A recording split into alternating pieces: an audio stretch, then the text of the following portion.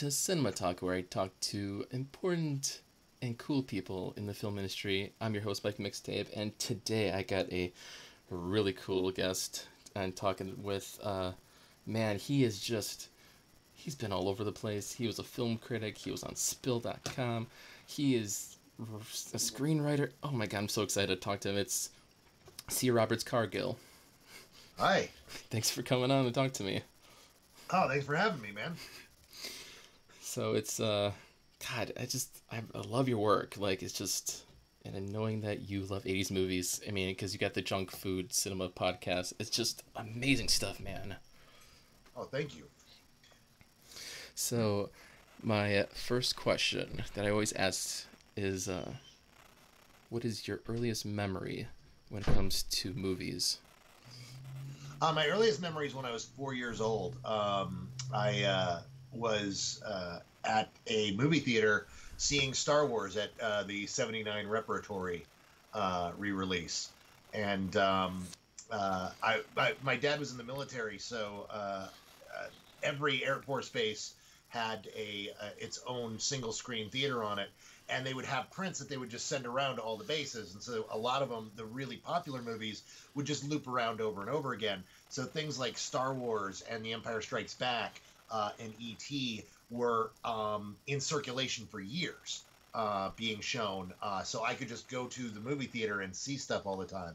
And my parents would take me, but because it was an Air Force base, because it was very safe, because every theater had a security police officer stationed at it, my parents always felt that it was okay from a very young age to just drop me off at the movie theater. So as young as like 5 and 6, my mom would leave me at the movie theater and go shopping, and I would watch something like, Rats of Nim, or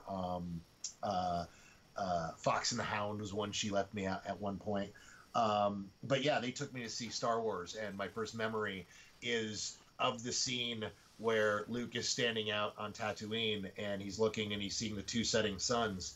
And I remember being 4 years old thinking, oh, that's no fair. He gets 2 of them. I only get 1. And it's a really silly, stupid 4-year-old memory to have, but that's my earliest memory, period. That's the earliest that I remember. Wow, that's pretty cool. So what was the movie that got you into movies? Like, you want to know the behind the scenes, to get into, like, possible, movies? I don't know. I really don't know what it was that triggered that. I don't remember one.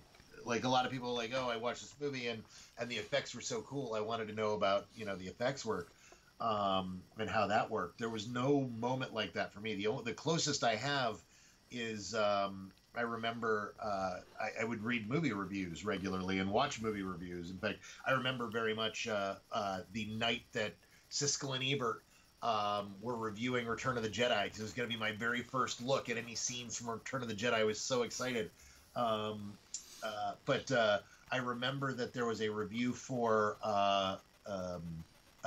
Return of the Living Dead Part 2. And I was reading that in the newspaper because I was excited about that. I had just gotten into horror movies. And while reading it, I had that realization where I was like, wait a second. This person who wrote this review, they get paid to do this. Like, there's somebody that gets paid to go and watch movies and then write about them. Like, I like writing, and I love movies. I want to do that someday. And that was the first time that I ever wanted to be a film critic. And so it was some review in the, I think it was the Tucson Daily News, that was reviewing Return of the Living Dead Part 2. That's the first time I had that. But yeah, there was no real movie that made me want to learn about the behind the scenes. It was something that was really starting to be popular in the late 80s. I remember they had a news station on the, I can't remember, was it the Movie Channel? It had some like very generic name, but it was something that was on, probably existed for like 6 months to a year on cable stations, where literally all they ran all day was EPKs. And so all day it was just trailers for movies and behind the scenes of movies coming out. And I remember when that was on our cable system, and I watched that repeatedly for an entire summer. So I was learning about all these movies coming out and was really excited about them. So that was probably the first time I was really heavily exposed to the behind the scenes of it. Okay. That's good. So, of course, you got into writing, of course, eventually down the line. So, you went on, let's see, Guerrilla Films website to write reviews. I think the first one you wrote was Crouching Tiger, Hidden Dragon in 2000. Yeah. Okay. Yeah, I was hanging out in the AICN chat room, and a guy who was running GorillaFilm.com was like, "Oh, hey, I need to get a review up of Crouching Tiger, Hidden Dragon. People have been seeing it." And I was like, "Oh yeah, I've seen that twice," and it hadn't come out yet. But Harry had a screening here in town, and the screening had sold out, and they had given away too many tickets. So in order to solve that, they decided to show the movie immediately again. Right after, also for free, and as long as you had a ticket for this movie, you could get into the next one. And I loved the movie so much, I turned right around and said, "Fuck this! I'm going to see this movie again." And so I watched it twice in a row. And so when Angus asked me, was saying, "Oh, I need somebody to review it," I'm like, "Well, I can review it for you." And he, "Oh, dude, would you? That'd be great." So I wrote a review of the movie, and he posted it, and it got 50,000 hits in the first day. Which is, the most traffic that website had gotten at that point. And so they were super excited. They're like, "Dude, do you want to come write for us?" And I was like, "Yeah, of course I would."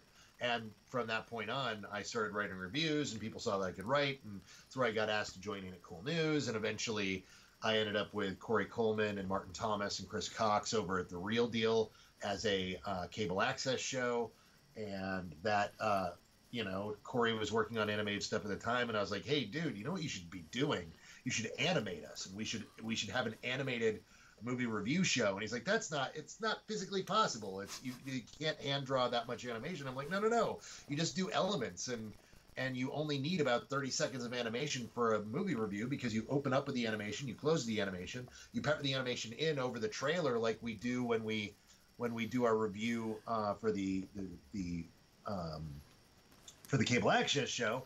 And he played around with it. He said, "Holy shit, this works." He's like, "Yeah, we can do this." And so we started The Real Deal animated movie review site, which then got picked up very shortly after by an ad company and was rebranded as Spill. And then we were Spill.com. And so, yeah. Wow, because everybody knows Spill. Because, oh my god, that was huge. I even watched Spill. My god, that was my go-to thing to watch anything Spill. I was like, oh, so good stuff. So eventually down the line, you kind of part away from film criticism and go into like becoming an actual writer, like a novelist and actually screenwriting. So what is the process of screenwriting? Because there's a lot of people out there who are trying to write their own scripts, and they want to, maybe tips. They want a good tip of how to make a good screenplay. Well, geez, there's a lot. They teach courses on it. I guess the biggest thing for me, I mean, the process of screenwriting is very much about just getting it on paper and then rewriting it and rewriting it and rewriting it until it works. There's screenwriting is very lean. There's not a lot of room for fat. People don't, when they watch a movie, they don't want downtime. They want everything to move. They don't want slow scenes. So you've got to hone that down and make it really sharp. And you only have so much real estate to do that in. So it's very much about, just kind of dumping all the words onto the page and then slowly chipping away and just sanding it down to, a nice lean story that people sit down and read and go, shit, I want to make this movie. The biggest suggestion I can make to anyone who wants to be a screenwriter is this. Character, a lot of people think that a character is a collection of back history and likes and dislikes.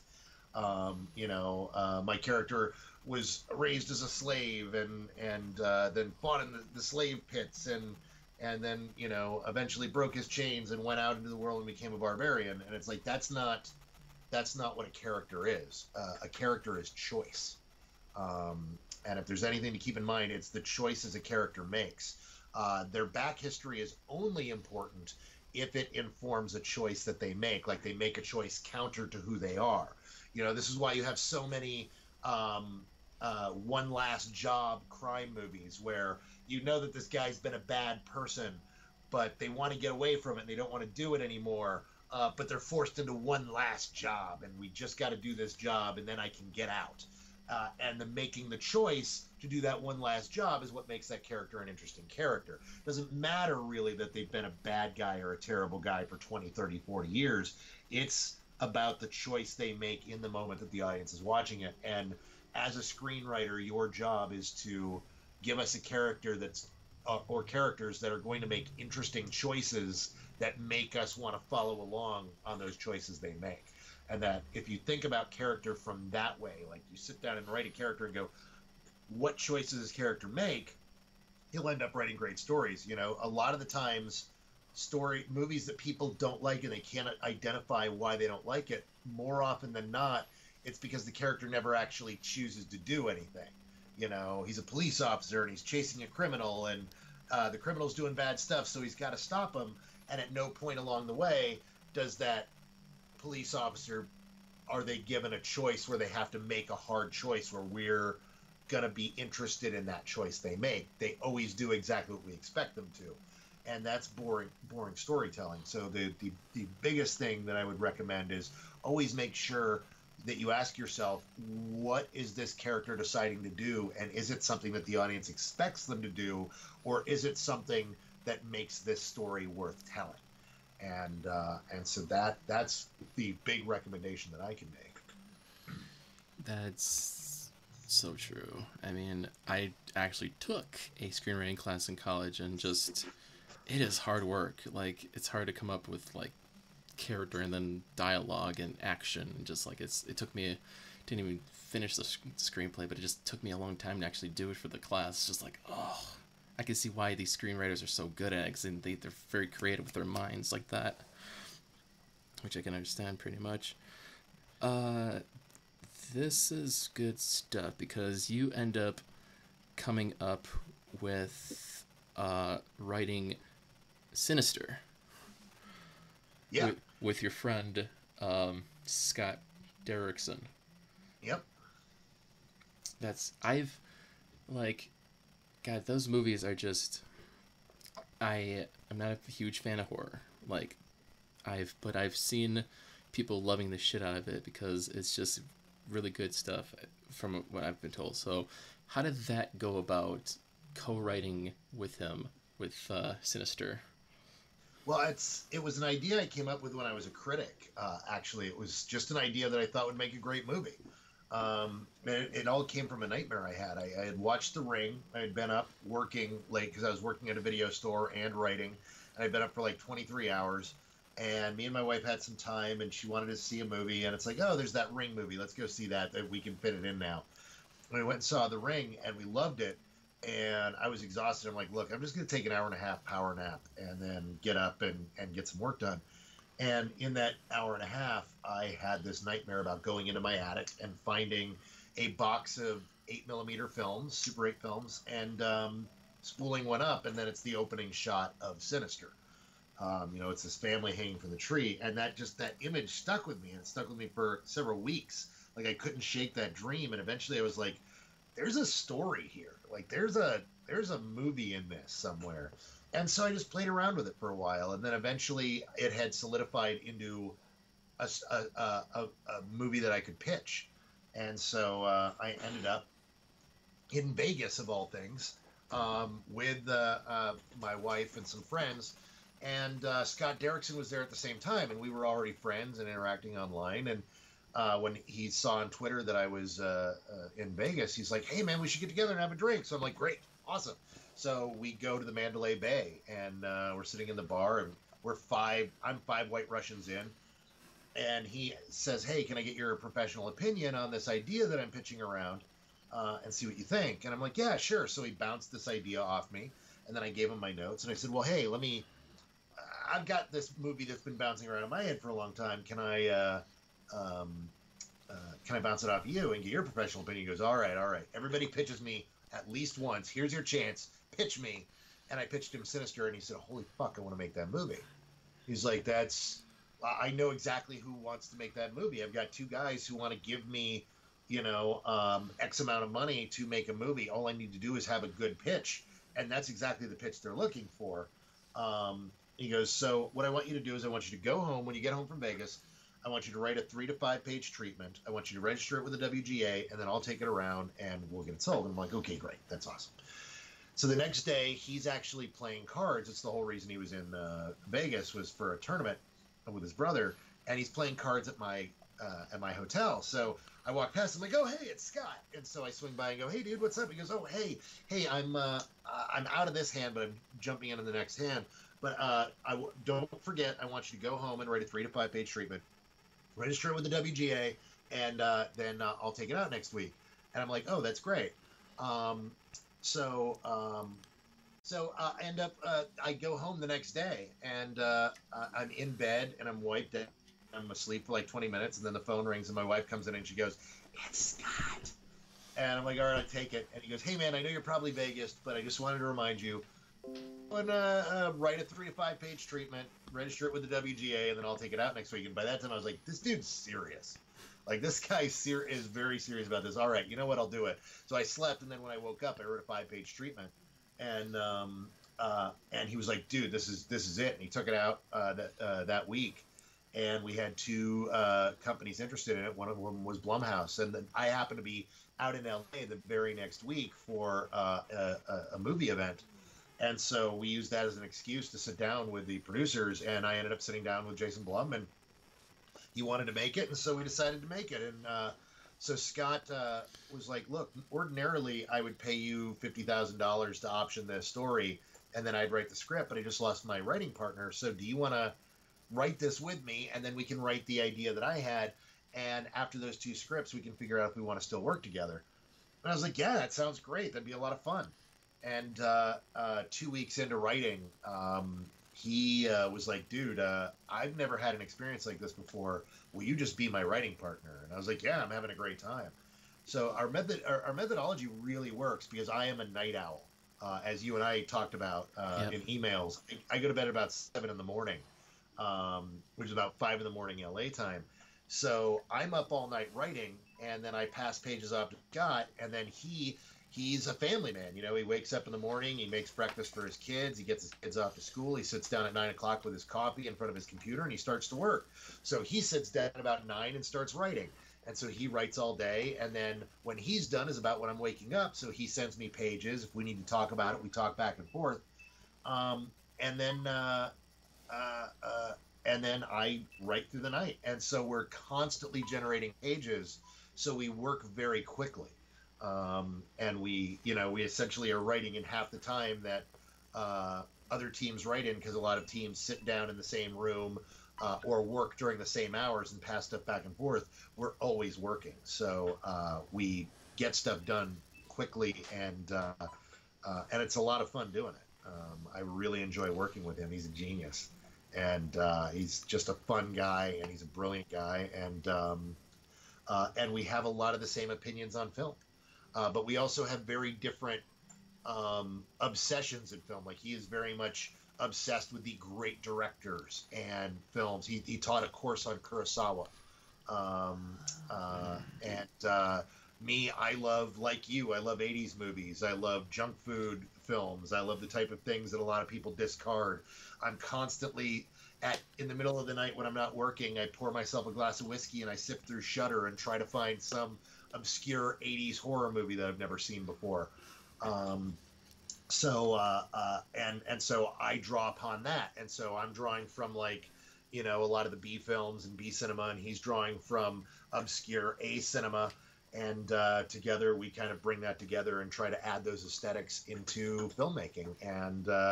And so far people have enjoyed the movies we've made. Yeah, that's like a good combination, just like a yin-yang kind of feeling there.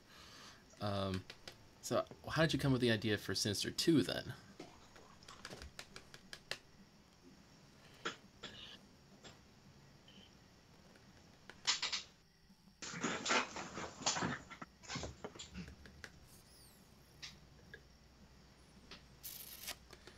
chat it again. I have really fuzzy internet, so if you're noticing that, I have really fuzzy internet here. So yeah, that's what I was just. No, you started for a second in there, and so I was like, oh no, am I losing him? And it came back. So yeah.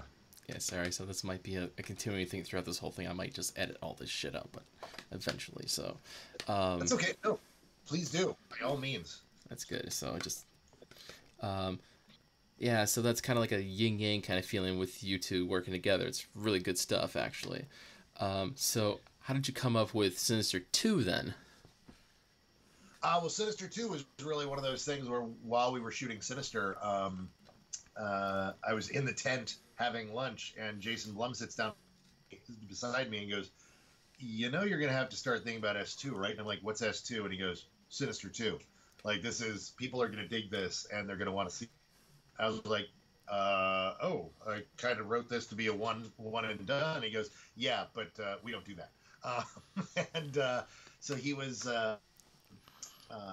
it was one of those things where it's like, oh, well, all right, well, I'll think something up. But I had no ideas for it. And so it was really something that me and Scott just kind of bounced around ideas for a couple of years until we came up with the idea of something I always just wanted to play around with, which was twins. My wife is a twin, and twins have very interesting dynamics that a lot of people aren't really accustomed to. You know, there's really two different basic types of the interactions, the way twins can interact. And one is there's the one that everyone's familiar with, which we walk alike, we talk alike, we dress alike, we're best friends. And then there's the other dynamic, which is you have two people who are identical, who are very much trying to be their own person. And so you see the different ways they reject that. And generally you get a dominant twin and a submissive twin, one that just kind of goes along with it and just kind of decides, well, I'll just go off and be myself. And the other twin who's like, no, I'm going to make a big deal about this. And I am absolutely not the same person as you. And I have to be on my own. And I've always been fascinated with trying to tell a story about that dynamic, because that's how my wife and her sister are. Is, you know, they didn't always get along. They constantly struggled with people seeing them as one whole, as instead of two people. And so I was like, well, what would happen if twins somehow came upon the box, and what would happen if they if Bagul played upon that, and how would Bagul play those two twins against one another? And ultimately, what I came with is what Bagul would do is would choose the submissive twin and then force the dominant twin to eventually demand to be taken seriously by Bagul, and that's what would flip that kid. So that was the idea that we played with, and then we worked on the script. We had a very short time to get that script off the ground, unfortunately, because Scott had just finished up a film and was in the middle of editing, so he was not available until a very short window of time. And then, of course, everybody knew that we wrote quickly, so they're like, oh, we'll be fine. And so we had a very narrow window to write that script. And then, of course, we had, once we had the script, we got a director attached, and then the director went in different directions, and the film is what it is now. But it was a very weird process for that one. It wasn't like anything else we've ever written. So when you write the screenplay, do the writers actually, I was curious about this, do the writers stick to the production of the film, or do the writers just say, here's my screenplay, make a movie out of it, and just go with it? It depends. It depends on whether you are attached as a producer, whether they keep you around for it or not. Some producers and directors see screenwriters as disposable, and that you're just a gun for hire. And if you're not doing what we want or accomplishing what we want, we'll get somebody else. And a lot of Hollywood operates that way. Other producers and directors are very much like, no, the writer is as much the creative force on this film as a director is, and we need to keep them around for that voice that we hired them for to begin with.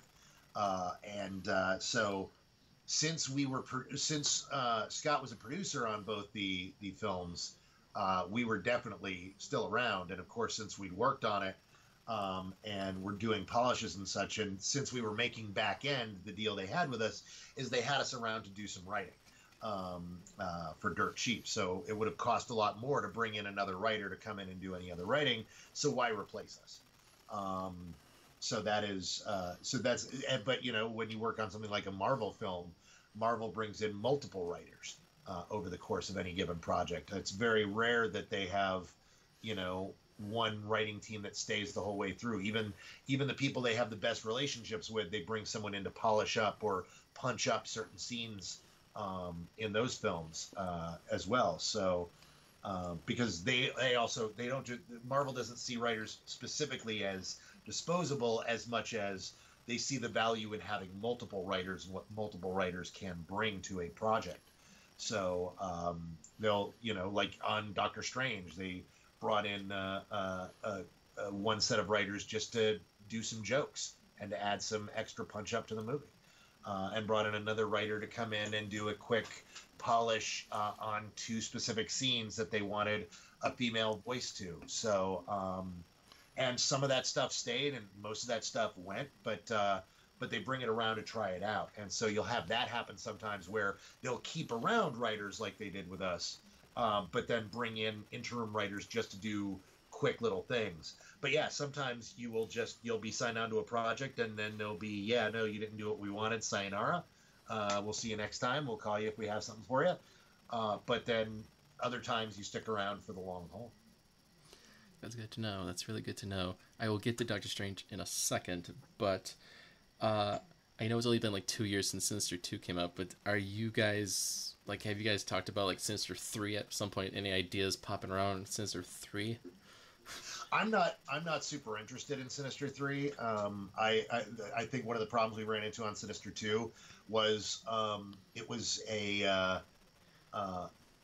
a movie that was best done in one. There are people that really like the second film, but I feel like any last ideas we had to play around with kind of got burnt out in that in terms of film wise. So I'm personally not too interested in a 3. So I haven't been kicking around or talking about it. Okay. And nobody's called me up and said, "Hey, Sinister 3, can we make it?" So I don't anticipate there being one, but I won't say never because, you know, it's Hollywood. You never know when somebody is going to come along and, you know, some hot young horror screenwriter says, "Oh, dude, I've always wanted to write a Sinister movie, and here's my Sinister movie." And Jason Blum goes, "Oh my God, that's great. Let me call Cargill and Scott and see if they'll say yes." So you never know. But as of right now, I'm certainly not coming up with anything for it. Okay, let's put that in history, people. This is people can look back. It's like, yeah, not now, but maybe in the future. So, all right, how did you two get into Marvel and Doctor Strange? That's the story I want to hear. Okay, so Marvel does this really interesting thing when they bring on talent for whenever they're doing movies. What they do is they go out to Kevin Feige does a thing that's very similar to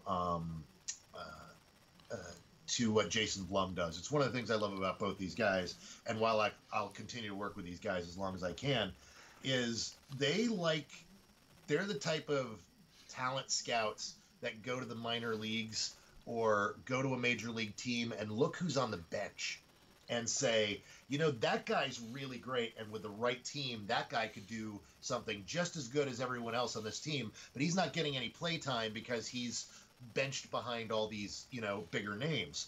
So what they do is, you know, what Jason does is Jason goes to guys who are really talented, but who Hollywood shit on. Who, you know, Hollywood ran through the machine, shoot up and spit out, and now nobody's really, you know, people will take meetings with them because they've done some great stuff, but but nobody believes in them. Thinks that they probably have used up what talent they have. You know, when he did that with both Scott and James Wan, where James Wan had made he made Saw, and that was huge, and then he made a couple other movies that didn't do well. I think Dead Silence is the name of one of them, and the other was the vigilante movie he did that I love, and I'm blanking on the title of now. Kevin Bacon movie. Anyhow, he he goes and Jason plucks those guys up. Well, what Kevin Feige does is he gets the guys who like have just come up from been brought up by someone like Jason Blum, or has just done really well on the indie or small time circuit, or has done something interesting. You look at the Russo brothers, and the Russo brothers made a failed film back in the early aughts called Welcome to Collinwood, and their Hollywood career was pretty much over, and they went into TV, and they did a couple of great episodes of Community, and everybody's like, oh, hey, these guys are doing fantastic, and so Feige's like, I want to take a meeting with them, and Sinister did really well, so Feige was like, I want to meet with this guy, and what he does is he brings in all of these great talented up and comers, and then says, tell me what a Doctor Strange movie is. And so he wants to know what you think that superhero movie looks like. And so they do a couple of exploratory meetings beforehand, and then they eventually get to okay, pitch us your version of this movie. And so they go through and they do bring in 10 to 20 men and women for each film at first, and then they whittle that down to about 10 or a dozen, and then they start doing serious meetings with them, and then they get it down to about 3 to 5 people, and then say, bring us a pitch. And so Scott and I worked up a pitch, and so we started talking about what is a Doctor Strange movie? What does it look like? What does it feel like? What are the elements that will make this a Doctor Strange movie?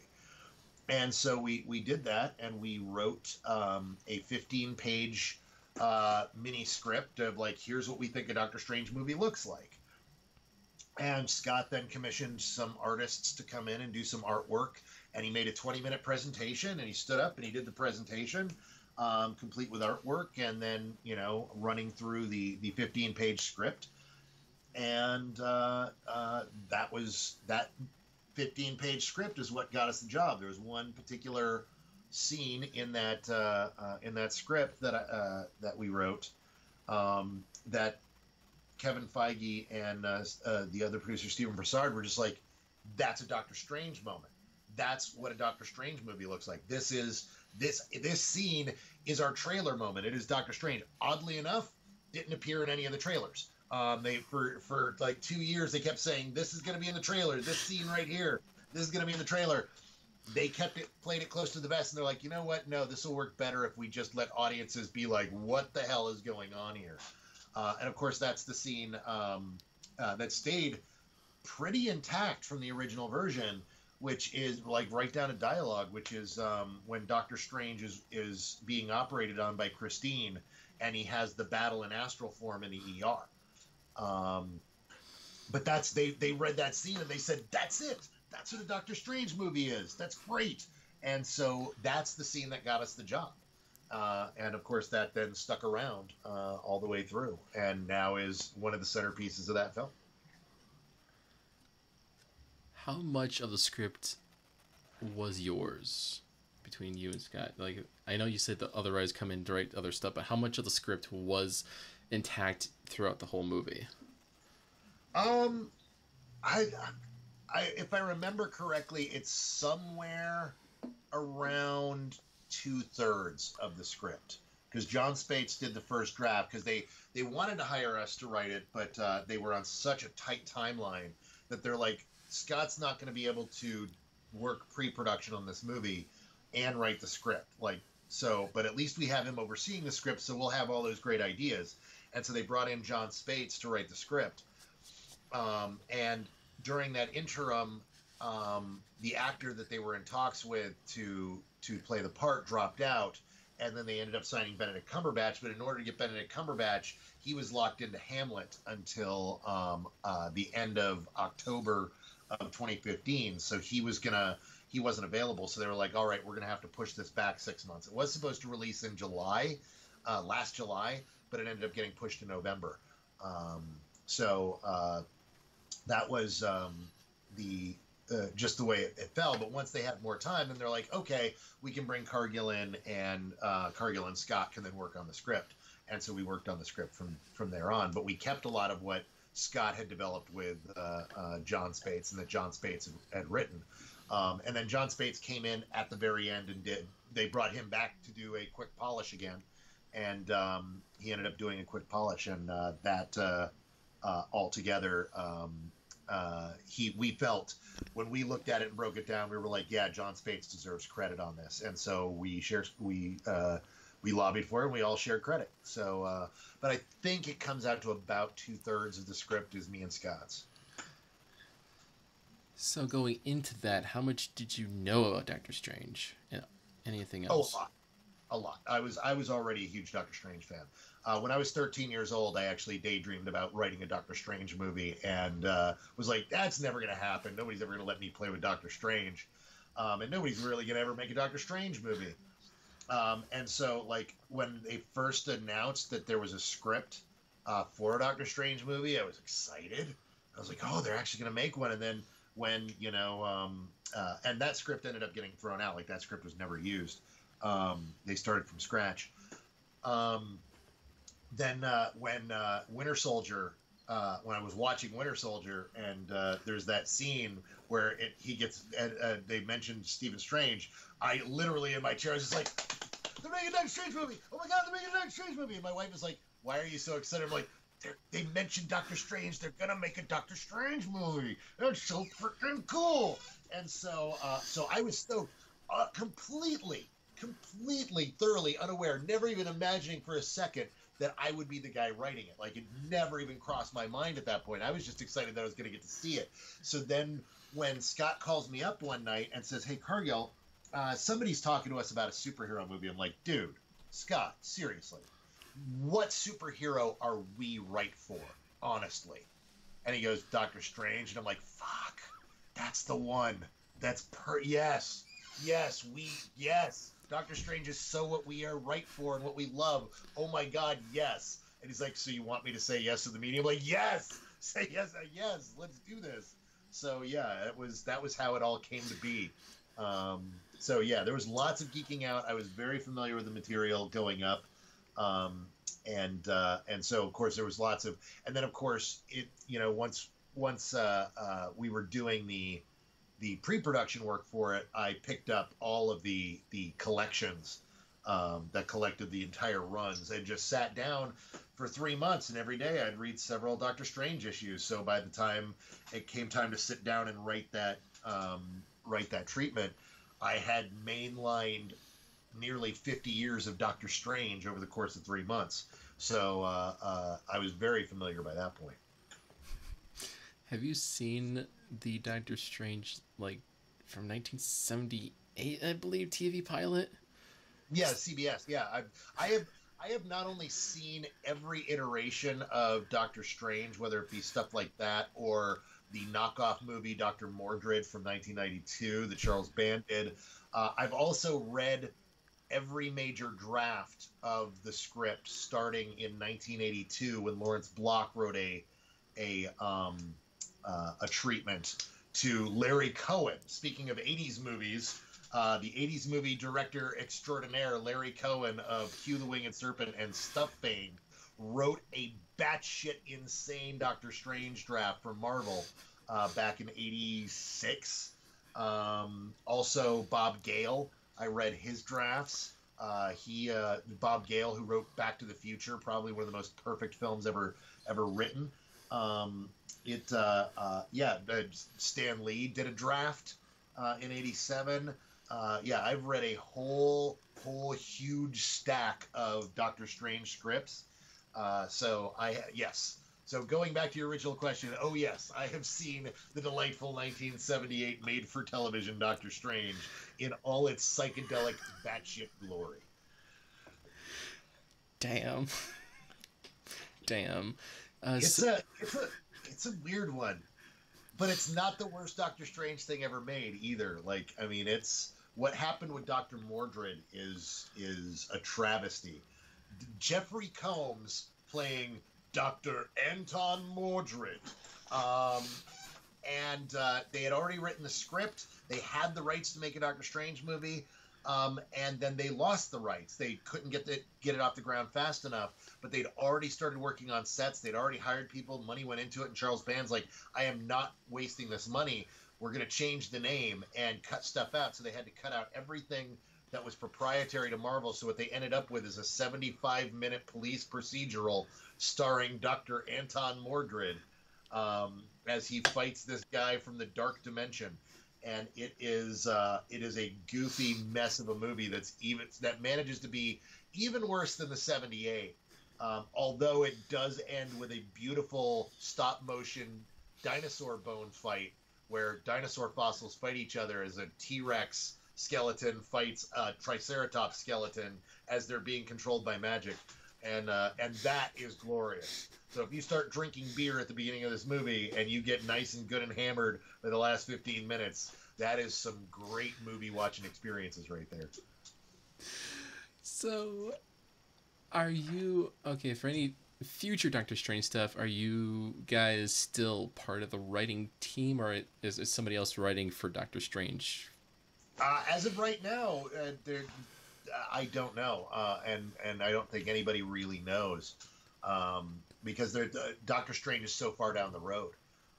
If you keep in mind that everybody knows that the various actors get signed to multi-movie deals, but the way those deals are set up is they can't be just bam, bam, bam, bam, bam. They Right. can't sign for 5 movies and then you work for a year and a half making 5 movies. Right. They're spread out. Right. And so they have Doctor Strange is in Thor Ragnarok, as we know, and then Doctor Strange is in Infinity War 1 and Infinity War 2, whatever they decide to call it. That's got him locked down for 3 years before he can start shooting, even begin shooting a Doctor Strange. So they just started shooting Infinity War 2, whatever that is called, and then they've got time after that. And then they've got the schedule that's already filled up with all these other movies that, they've got Captain Marvel coming out.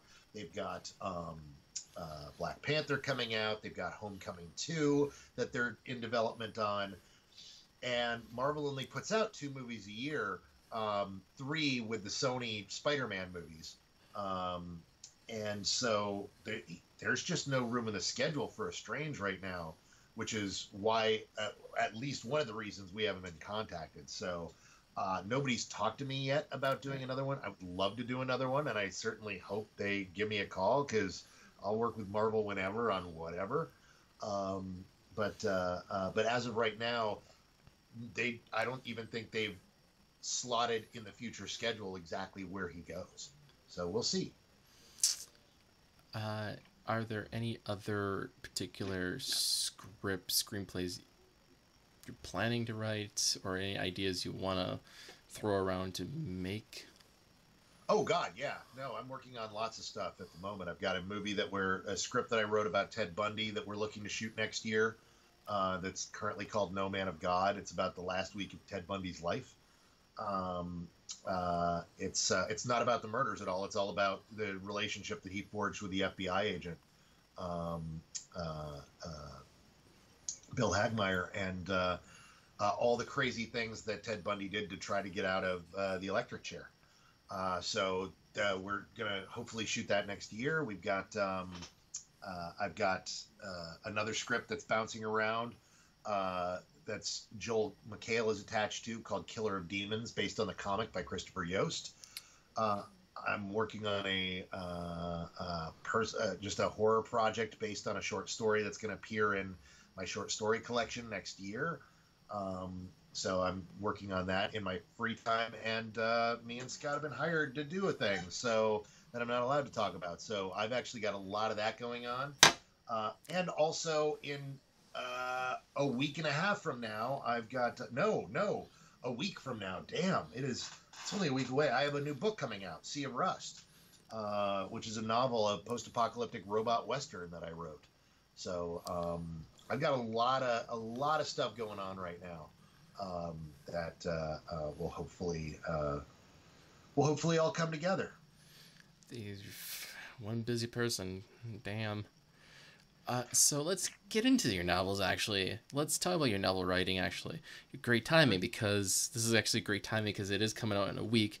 So could you explain your new book that's coming out next week? Well, it's set 30 years after the robots completely wipe us out. It's a post-apocalyptic story, but it's we've seen stories where humanity fights the robot uprising, and sometimes they win and sometimes they don't, but there's always humans left. And I wanted to tell a story in which there were no humans left, like it's just the robots left behind, and now they've got issues with each other. And so now it's the robots fighting with one another, and how the robot society functions after we're gone, and they don't have a purpose anymore, but to exist. And then when you have these artificial intelligences that no longer have a purpose wandering around, what is your purpose? And so it's all about a robot who's wandering the wasteland trying to survive, but also trying to figure out why she's still trying to survive. And it's called Sea of Rust. That's very interesting. I might actually pick that up. I hope so. There's also lots of robot pew pew going on, so it is not just an existential wandering through the wasteland. There's lots of robots beating the shit out of each other. Because why wouldn't you? Like, that's why you write about robots, is to watch robots fight. And so, yeah, it's a 400-page robot fighting existential robot western. So it's your third novel? Third one? Yeah. It's my third novel. I made 3 movies and have published 3 books now. So, in fact, that's the odd thing, is I've actually had a project come out every year. So I put out one thing a year every year. I had Sinister in 2012, and then Dreams and Shadows in 13, Queen of the Dark Things in 14, Sinister 2 in 15, Doctor Strange in 16, and now Sea of Rust in 17. And then next year, I have another book coming out, a short story collection called We Are Where the Nightmares Go. Okay. Which is just a collection of 10 stories that I've written over the past few years that I was like, hey, let me put those together. And there we have it. That's pretty darn cool, actually. Now let's get into probably the meat of it. Like, I feel like we covered your career thus far, but let's talk about your podcast, Junk Food Cinema. How did that go about? That was really like, okay, so I left the film critic world deliberately. It wasn't just because I sold a movie. It was, I wanted to leave.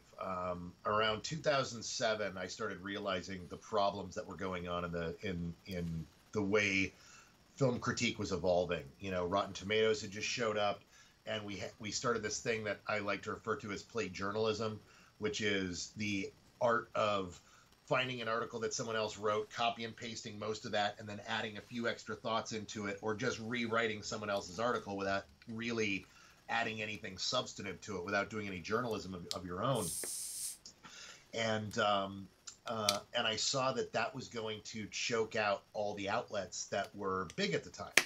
Because we had 5 really big outlets, and then some new outlets that showed up, but they were essentially generating most of their content from other people's content.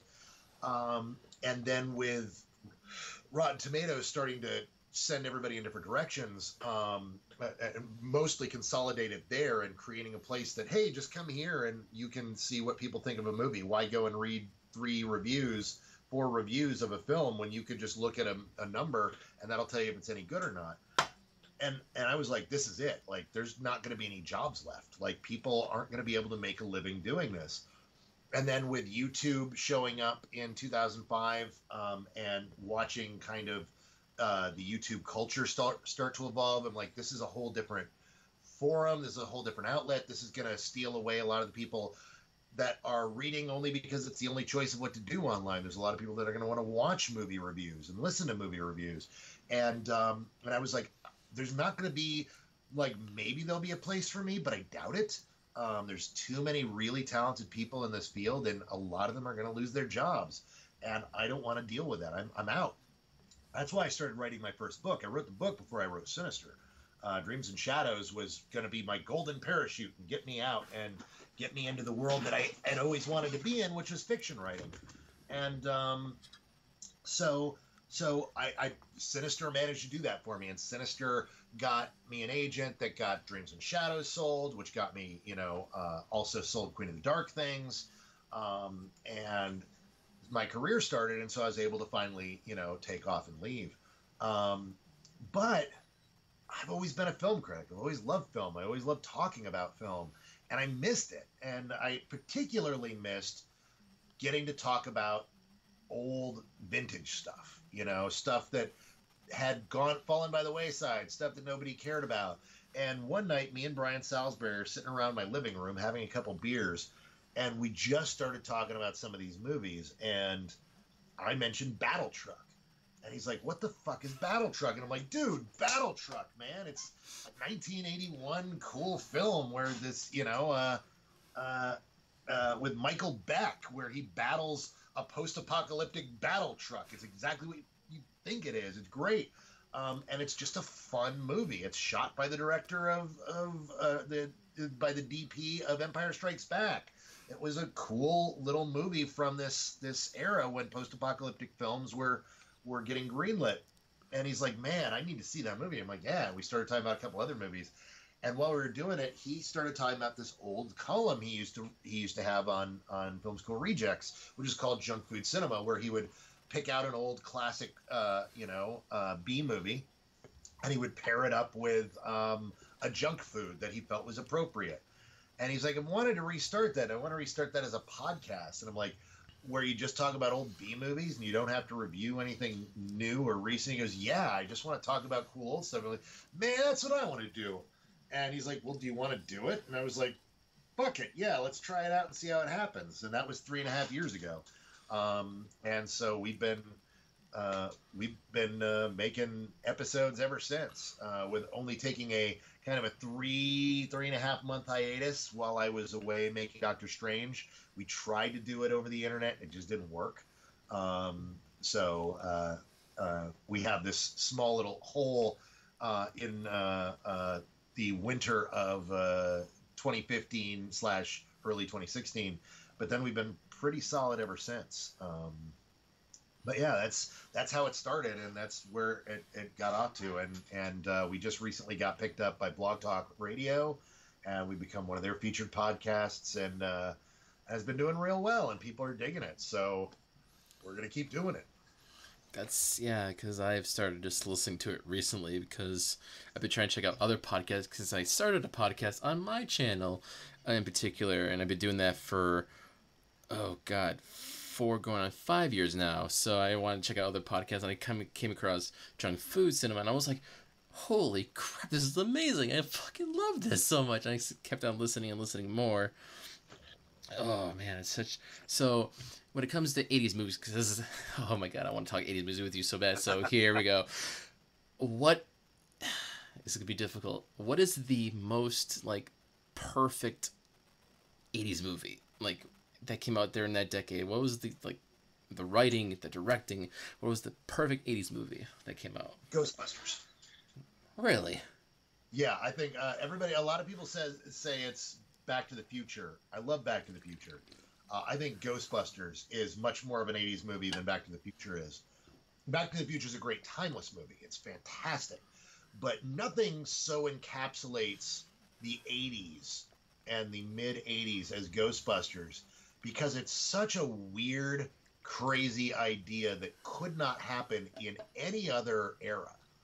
There's just no other era where, a couple of scientists go off and create their own, business hunting down ghosts, which happens right before, an evil entity tries to bridge itself over into our universe. That is just, and to do it as a comedy. is something that it just so encapsulates everything that was right about that era, and everything about that movie is perfect. The casting, the writing, the cinematography, everything, the score, the music, everything about that movie is perfect. There's nothing you have to excuse. You can sit a 10-year-old down with Ghostbusters and they won't ever say, "Why are you showing me this old movie?" They'll just start laughing from the beginning. It is a perfect movie. I'm one of those people that would. I mean, for me, I don't think of like in the '80s. I'm just thinking like overall, just like I would be the people that say Back to the Future. Like that's my all-time favorite movie of all fucking time. Like that's the movie that got me into '80s movies in the first place. Like that DeLorean and that like chemistry between Michael J. Fox and Christopher Lloyd, that just got me going, and that's how I got into '80s movies throughout till now. It is a more than acceptable answer. Like it is a very that it's not a bold choice. It is one of the best movies of that era, if not one of the best movies ever made.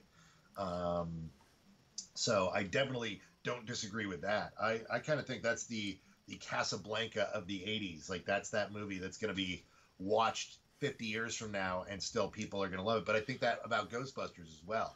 Yeah. I think Ghostbusters is the best comedy of the era. But for me, it's just so indicative of what that era is. Because it just where else are those movies going to really exist? But I see that somebody could make something like come up with a crazy idea like Back to the Future today, and people would be like, yes. But something like Ghostbusters, they're like, wait, I don't understand. Like, how are ghosts funny? Like, I don't get it. But yeah, that I can understand. Yeah, for sure. Two of the best '80s movies ever made. Like, if those are, in fact, I would, the other option that's in there, the one that we might get punched in the nose by people for not mentioning, the other truly perfect '80s movie, Raiders of the Lost Ark, is just such a perfect fucking movie. So, are you crying? No, you're gonna hate me so much by saying this. I have. Oh, do you not? I have not. Like yours? I have not seen any Indiana Jones films. Oh, you need to correct that immediately. I know. I fucking know. They're on my too much list. If you love '80s movies and you haven't watched Raiders of the Lost Ark, you have not lived. It is another perfect movie. It has been often stolen from, never duplicated. It is often imitated, never duplicated. There it is. It is perfect. It is as perfect as, if Back to the Future is your favorite movie, you might have a new contender. It's so good. I know. It's just I've been just putting it off. It's just I've never seen all the three. I'm not watching the fourth because I don't know the fourth. Just, but I mean, it's got its moments. Like people hate it, but there's some legitimate moments. Once you start mainlining it, you're gonna want more Indiana Jones. Like that's why we all got excited for the fourth one. It's why people are still getting excited for a fifth one. Because he was our hero of the '80s. Like he was great. I can understand that because I've seen clips and I've seen that shit. But it's odd because I've seen the knockoff, which is Alec Quartermain. Oh yeah. Well, no, you've seen Never Too Young to Die, for fuck's sake. I know. I've seen Raiders of the Lost Ark. Like there is something very wrong with that, and that needs to be nipped in the bud right away, my friend. I plan to. Like I have seen canon films. Like I've seen like King Solomon's Mines, and then the sequel, Alec Quartermain Lost City of Gold, and that just such shit. I mean, canon films. I love canon films. During the '80s, canon films was just a contender for like grade A like schlock movies with their action films and all that stuff, like American Ninja, and then like all the Chuck Norris films. I think Delta Force and all that stuff, and then like it's just all my god. All the Charles Bronson films. Yes, yes, Charles Bronson, for crying out loud. Yes, Charles Bronson's like, oh, it's just to die for. Like, I mean, So what? Okay, let me go to. Let's just dig the bottom of the barrel. What is the worst? Like the worst you have ever seen? Like I know you probably like get a chuckle out of the worst of the '80s, but just like what is the worst you ever seen? Worst '80s movie I've ever seen, or worst movie I've ever seen? You know, let's just dig deep. Like, let's do in general. Like, what's the worst you've seen? Because The that's worst movie I've ever seen that was theatrically distributed is a movie called After Last Season, which, if you ever watch the trailer for it, you won't believe it's a real film. Like, it looks so inept, um, that it looks like some 10-year-old shot their own movie on video and popped it onto YouTube and managed to get their neighbors to star in it. Like, you wouldn't believe this is a real movie made by adults, but it was on 35 millimeter prints and was shown in 4 theaters across the country. And it is so unspeakably awful, so unmitigatedly inept, that it's just not a real movie. Like, nothing is worse than After Last Season. There's just absolutely nothing competent about it. They have a scene where they are putting someone through an MRI machine, and they don't have an MRI machine, so they built one out of cardboard and then stuck printer paper to it to make it look white so that it looks like an MRI machine. Like, they claim the movie was made for $5 million. I do not believe a fucking word of it. They maybe spent 495 or $4,995,000 on cocaine and hookers, and then maybe $5,000 on this film tops.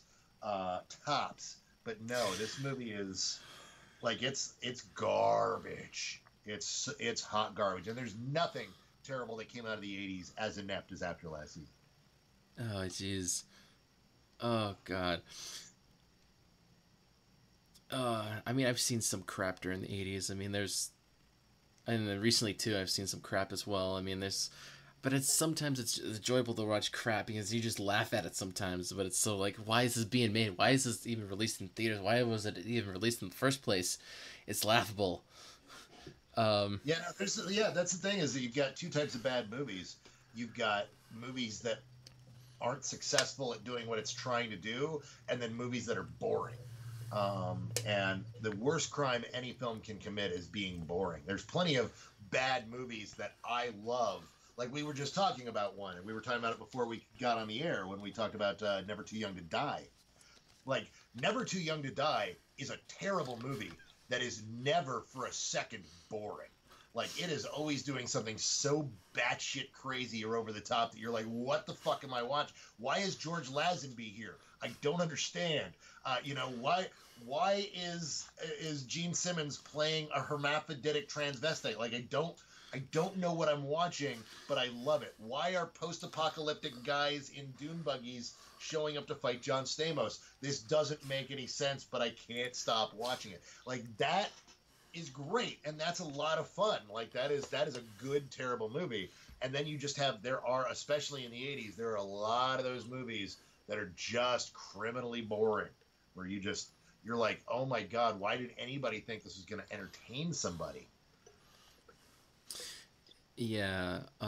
Okay. So what is a recent good, but also somewhat perfect with writing and directing and all that stuff?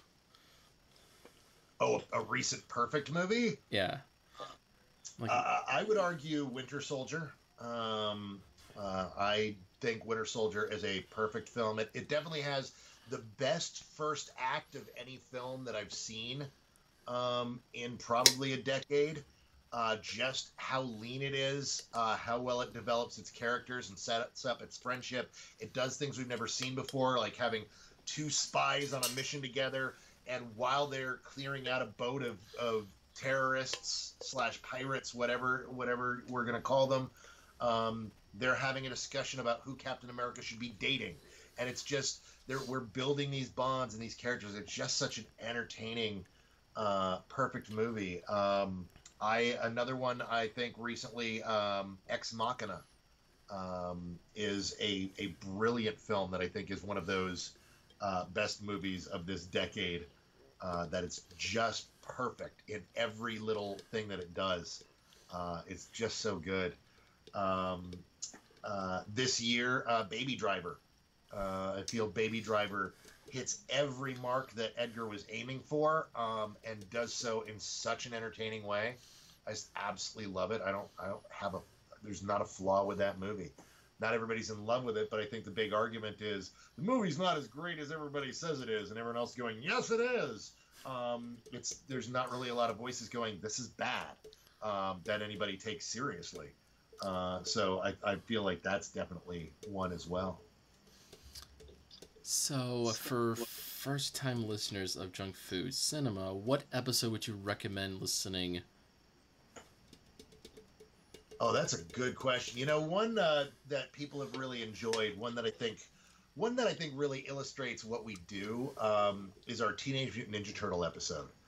That turned a lot of people on because we covered the original Teenage Mutant Ninja Turtle movie, and we take it seriously, and we talk about, you know, how, you know, the cinematography of it, and how they use it to hide the practical effects and how to make the practical effects work, and talk about the story and what works and what doesn't. And there were a lot of folks that were really surprised that, you know, you had film critics taking a movie that people have relegated to being a kitschy kids film and treating it with the same seriousness that you would treat a Kurosawa movie. And I think that's very much what we do. I think one of the things, or if you want to, what I would recommend is sift through our list of titles and try to find one of your favorite movies, or a movie that you really love that you didn't know other people love, and listen to that episode. And if you dig our vibe talking about the type of movie that you already love, then start listening to the other ones like that, and then try to listen to the ones that of movies you haven't heard of, so that we can hopefully turn you on to something that you didn't know existed. Because that's really the whole point of the podcast. We do episodes with really common, well-known movies because it helps kind of hook people in, or help identify taste. And then we do episodes that we're really passionate about, like, here's a movie you need to watch that needs to be in your life right now. Which is, I mean, part of what we're doing, like this summer, we're doing the summer of '87, where we're just talking about the best movies, our favorite movies that came out in the summer of '87, which is a great summer. We're definitely not doing summer of '89, probably not doing summer of '88, because those summers really kind of sucked. '89 is like the worst summer in history. But '88 is also not so great. But '87 was just so good. It's like, let's do an entire summer on it. But yeah, we've definitely got some episodes coming up that I'm really excited about, because they're movies nobody talks about ever, that you just don't hear referenced, but that are great, and that I hope to introduce a whole new generation of film goers to, where they're like, I didn't know that this movie existed. I gotta see this. And then discover the joy of this forgotten, beautiful relic.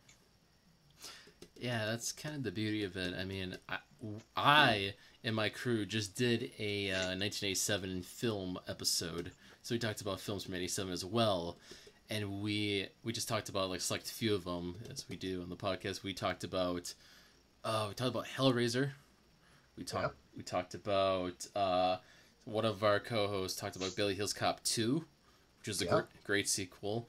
One of our co-hosts brought up the Peter Jackson classic Bad Taste. And then I actually... Classic. I mean, a lot of people are just like, oh, it's a weird movie. But then I brought up Miami Connection.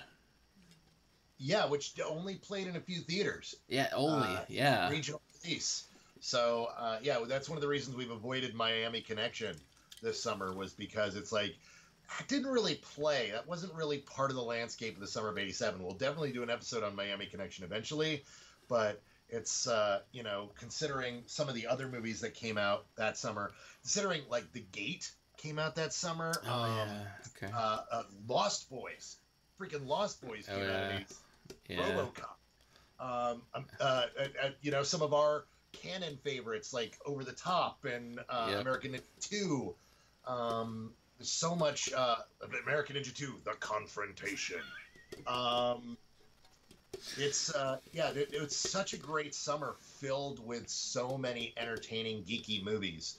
unlike any other summer. Like 86 was a really packed summer, but not nearly as packed as 87 was. 87 is kind of like, now it is the most packed summer. The best summer still remains summer of 82. Summer of 82 is the best summer ever. Yeah. Every weekend there's a classic. Like, it's unreal. It's like, yeah, this weekend is E.T., and next weekend is The Thing, and the weekend after that is Rocky 3, and it's just like, what the fuck is happening? Oh my god, yeah, here's Conan the Barbarian, and here's Secret of Nim, and here's The Dark Crystal, and it's like, what is going on here? This summer is unreal. Yeah, that is the best summer of all time, hands down. Have you guys covered Blade Runner yet? No, we haven't. Blade Runner's on a list of movies we're definitely going to cover at some point. Are you excited for the sequel that's coming out next couple of months? Blade Runner 2049? Yeah. I very rarely get excited about movies coming out anymore, because I find that if I temper my expectations, I have a much better time. That's true. If I allow myself to get too hyped anymore, I end up not enjoying it as much.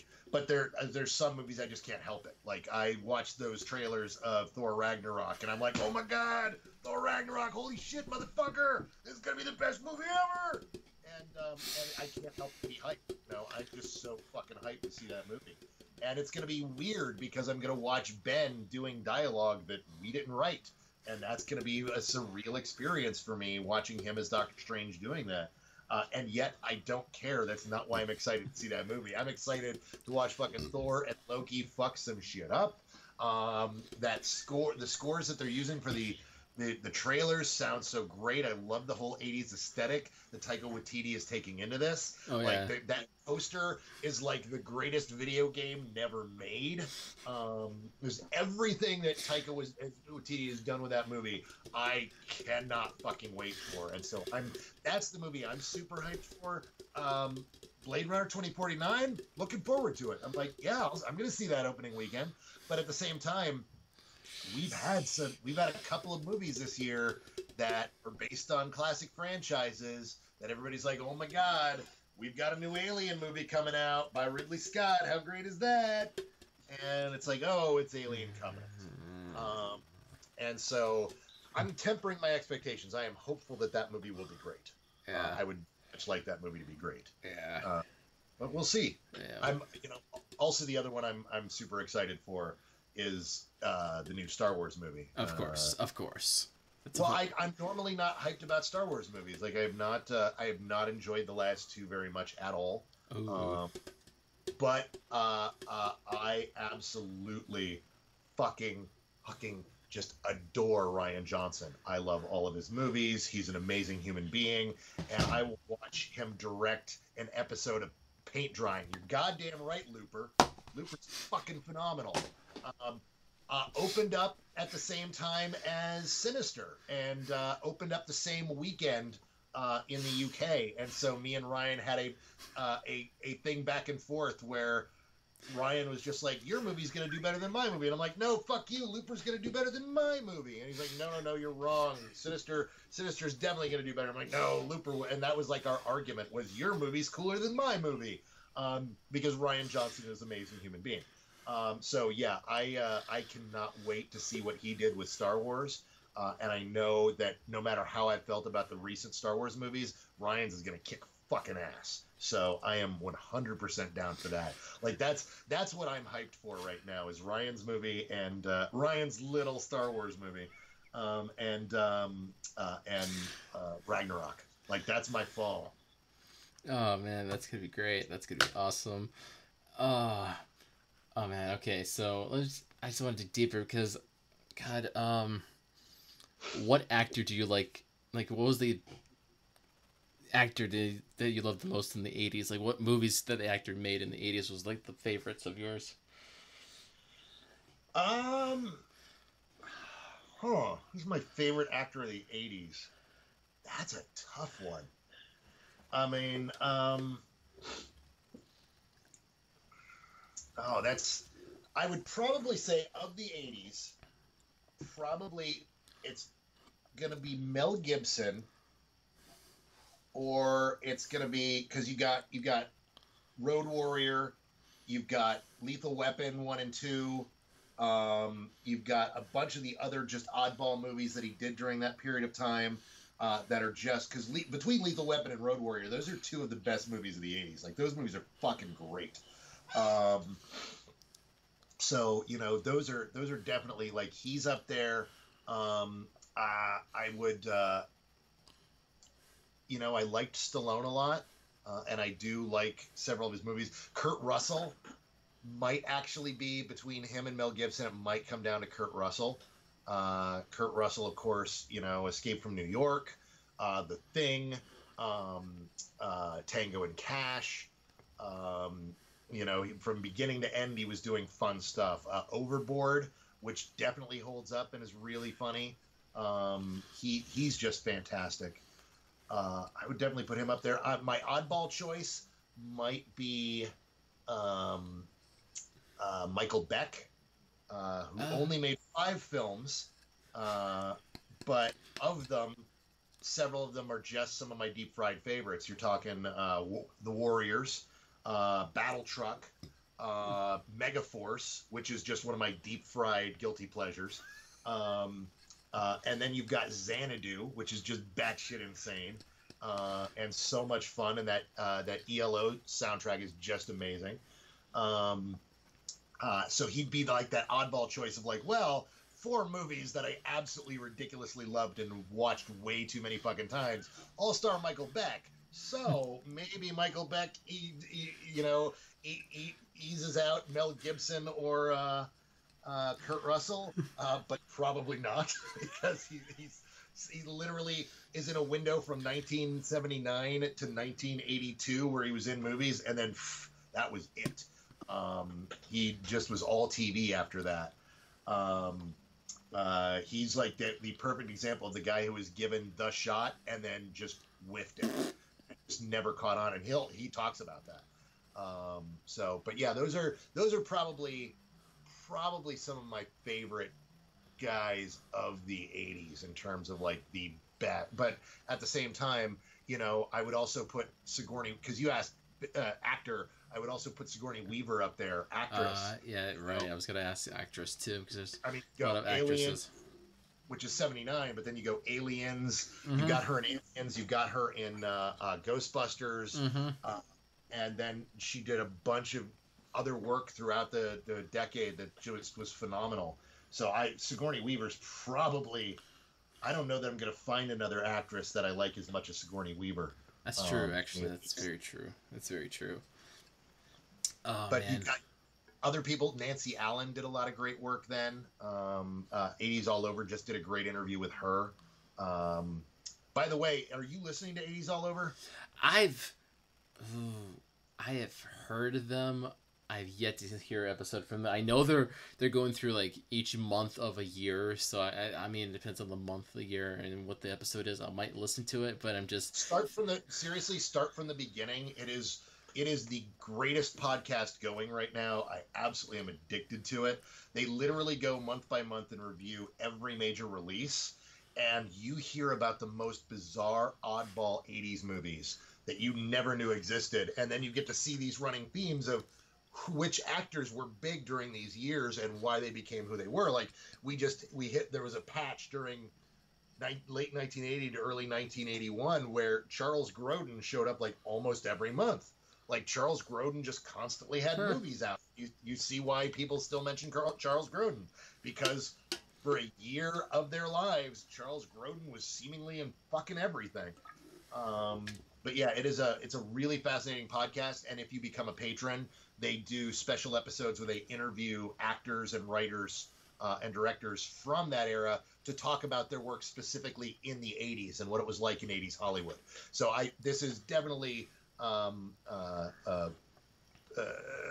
very much relevant to your interests. That's yeah. Like I was always wanting to listen to the episode. I just never got around to it. I'm very busy otherwise. But yeah, it's just I just love Schwarzenegger. Our Schwarzenegger in the 80s was just big. Oh my god, yeah. so big. Like a lot of people, like I've seen like not like hate, but like don't a lot of people don't mention Commando. Like Commando is like one of my favorites of Schwarzenegger. The Running Man that was also 87. That is a great movie. I mean, I'm kind of interested in reading the book based on Stephen King and see if that compares. I heard this it's loosely based on the novel. Yeah. Very loosely based, but I'm kind of curious how that compares.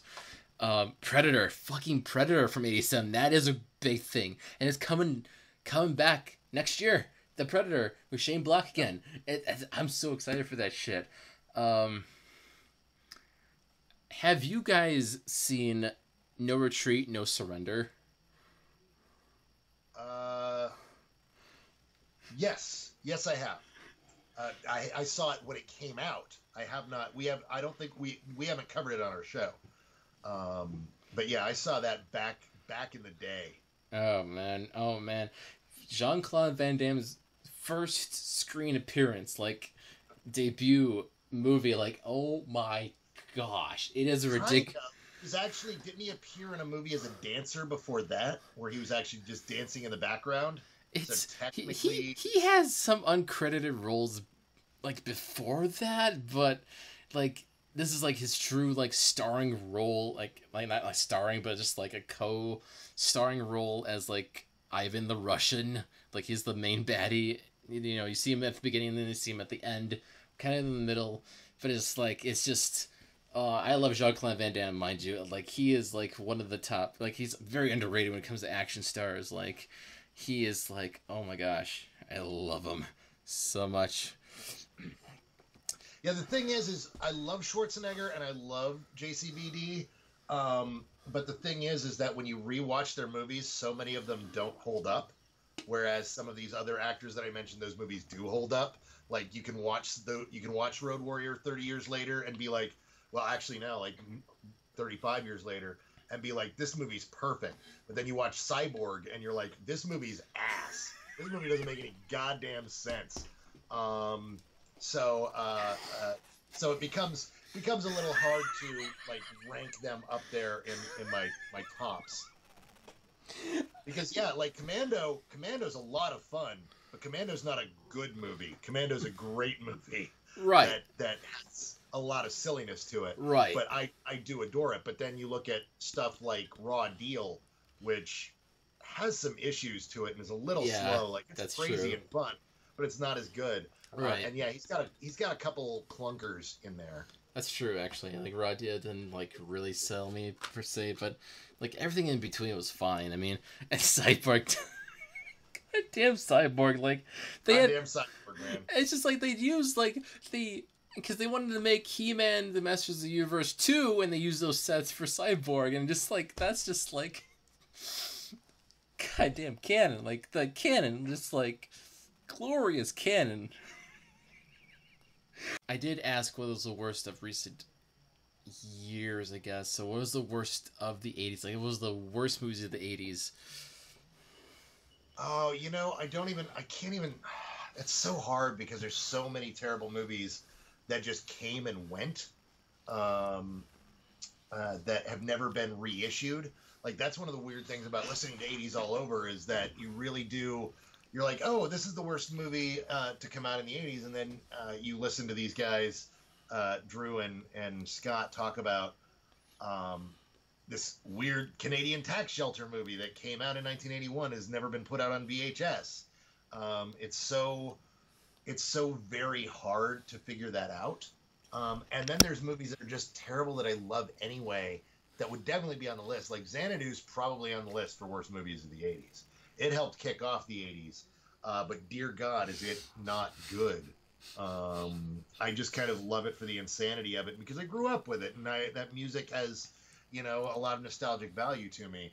But I would never say, oh, dude, you need to check out Xanadu. That movie's great. There's just so many. One of the worst movies I've ever seen is, speaking of, Cyborg, Albert Pune, the director. He directed a Captain America movie in 1980 that came out in '89, and it is fucking unwatchable. The movie's bad enough. His director's cut is unrepentantly awful. Like we ended up seeing a 35 millimeter screening of it here in Austin, and we were just awestruck at how incompetent and poorly put together it was. And I would argue that might be one of the worst movies of the 80s. And even then, there's people who are like, no, let me pull out. It's like, and at this point, I'm talking about theatrically distributed movies. Right, of course. Where, I mean, even like Miami Connection was theatrically distributed, but it was regional. It only played in a small region. It never escaped the Florida, southern area. But you get some of these movies that did get wide distribution, and there's just some garbage in there. I think, in fact, what I would say, Night Train to Terror might be the very worst movie put out in the 80s. Night Train to Terror is terrible. It is. You want to talk about unwatchable movies. It is a movie in which what they did was they took 3 unreleasable, unwatchable movies, and they cut them down to about 20, 25 minutes apiece, like edited them down to just turn them into short stories. These were full-length theatrical films, edited down, and then put in this wraparound story where the devil and God are sitting on a train, and the train is going to be derailed at a certain time, and everyone on the train is doomed. And the devil and God are telling stories to one another, which are these terrible movies.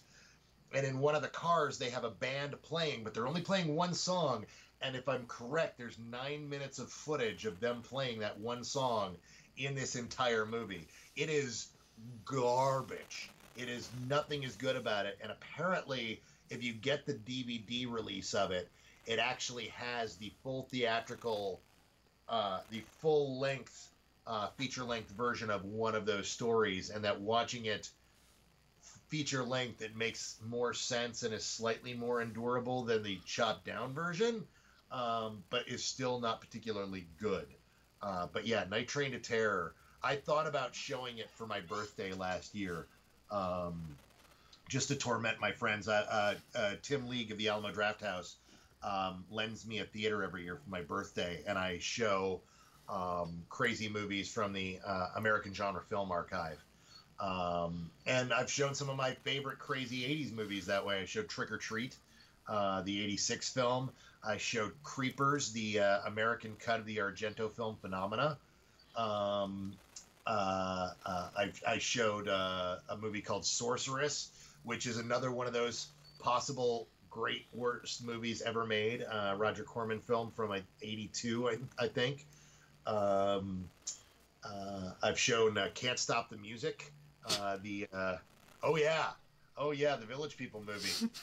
Hell yeah, I did. I showed Skate Town USA, the very first appearance of on-screen appearance of Patrick Swayze. I showed Star Wars, a 1981 repertory print of Star Wars one year. That was a lot of fun. I know some people who have prints of Star Wars movies from before George Lucas fucked with them. So occasionally we get to watch those on the big screen, which is great. So that is I almost showed Night Train to Terror last year, and I thought better of it and showed Trick or Treat instead, which played like gangbusters. That movie's so much fun. Oh man, yeah, that's great. Are there any movies that you want to cover on Junk Food Cinema that you haven't done already? Lots. Way too many to even name. Like, there's one of the things we're going to start doing is we're going to get back to doing Modern Junk Food Masters, which is talking about people who are making films now and talk about their body of work now and why they need to be considered, modern masters. And we've got a couple of people that I'm very eager to talk about. One that I'm really excited about, I referenced a little earlier.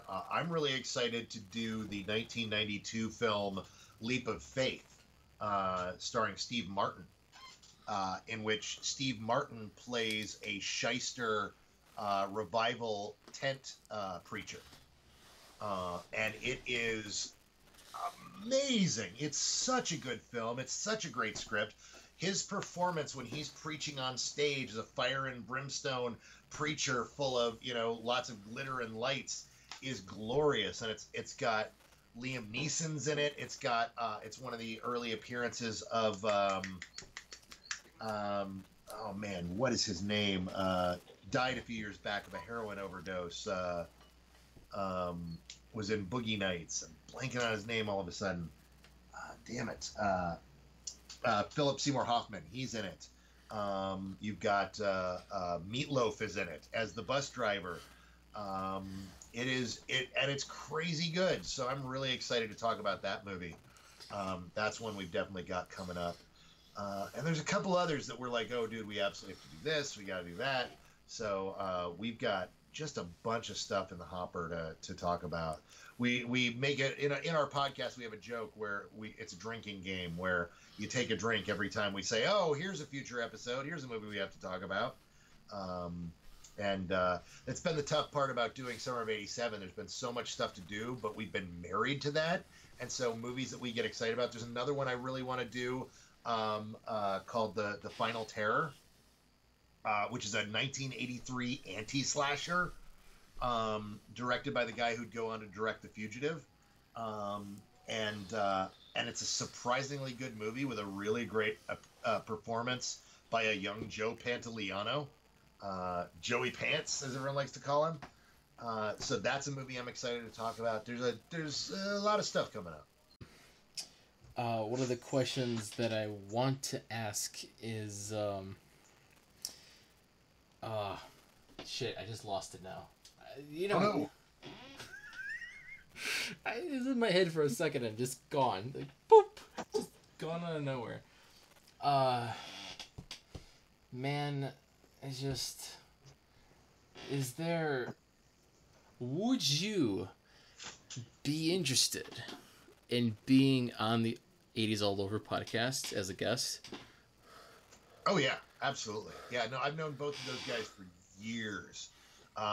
Drew was an editor of mine back early in the days of Ain't It Cool News. Been at tons of events with him. Scott Weinberg lived here in town for a long time and has been to tons of events as well. I know both of them really well and enjoy their company quite a bit. It's part of the reason I love listening to their podcast is I get to kick back and listen to two of my friends talk about movies.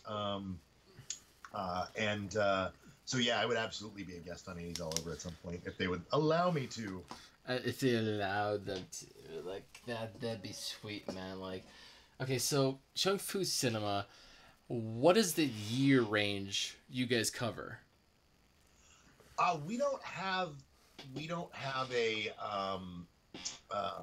limit on that. We tend to cover mid to late 70s up through early aughts. Tends to be where we stick, but we bounce around. We've done some stuff in the early 70s. We've done at least one 60s movie at some point. We've got some plans to do some earlier stuff coming up soon. We've done a couple of movies from just a couple of years ago. We did an entire month where we talked about movies that we just saw on the festival circuit over the last few years, and got to turn some people on to some unknown stuff that's recent. So it's all over the map, but really our sweet spot is pretty much 80s to 90s, and then buffering out on either side of that. Because the aughts we're finally getting to a point where we can start talking about movies from the aughts and consider them classics or junk food classics, and people go, oh yes, that movie is a classic film. We finally just reached the era where people are like, oh yes, The Matrix is a classic. You can refer to The Matrix as a classic. It's not a recent movie, it's a classic film. And we can talk about movies like Reign of Fire, and people are like, oh god, that movie, I remember when Reign of Fire came out. That was so long ago. Holy shit, I love Reign of Fire. Or, really? I never saw that movie. And so we can do that, but our sweet spot right now is the 80s and 90s. That's good. Let's just wrap this up here. So where can my fine viewers and listeners can find you everywhere else? You can find me at Massawyrm on Twitter. That's MASSAWYRM, or on Instagram. And you can find my book, Sea of Rust, or my previous two books, Dreams of Chaz, Queen of Dark Things, wherever you buy books. You can find it at your local bookstore. or on Amazon or Barnes and Noble or wherever you buy books. And you can find my movies wherever you find movies. That's Sinister, Sinister 2, and Doctor Strange. You can find them on the various platforms. Oh man, it was just great talking to you, man. It's just you're just the greatest, man. Oh, thank you so much. Thank you. It was a pleasure being here. This is a lot of fun. Oh man, it's just so check him out. He is great. I'll leave links to his social media in the description below. Check him out, follow him, do everything, chat with him. He's just a great guy. Thank you for listening and watching Cinema Talk here, and I'll see you guys in the next episode. Adios, amigos.